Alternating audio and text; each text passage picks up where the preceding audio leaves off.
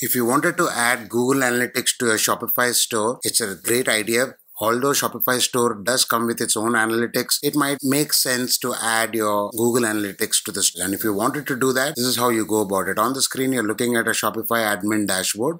On the left side panel, under sales channels, look for online store and click on it. At the very bottom, you will find preferences. Click on that, scroll up a bit. You will find Google Analytics here. So click on Set Up Google. If you haven't done this before, it'll ask you to set up Google. So click on Set Up Google.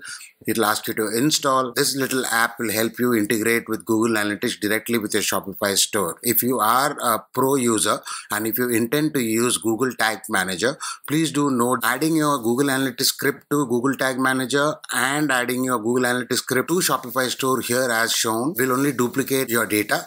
So I highly recommend connecting your Shopify store with Google Analytics directly using this particular option. And for all of the scripts that you might use on your Shopify store, you are better off using Google Tag Manager. You will be prompted to connect with your Google account. You'll have to sign in with the particular Google account that you have admin access to. Now, I have several, so I'm going to go ahead and click on the particular account that I'm associated with. And this is where I'm connected. And then down here, after you connect, you need to choose a Google Analytics property because chances are that you might have multiple properties. Go for the right one. This is the property I need to pick and I need to click on connect. And once you do this, this automatically connects your Shopify store with your Google Analytics account. If you have any questions, please feel free to reach out to me. This is Ash from Fetch Profits signing out.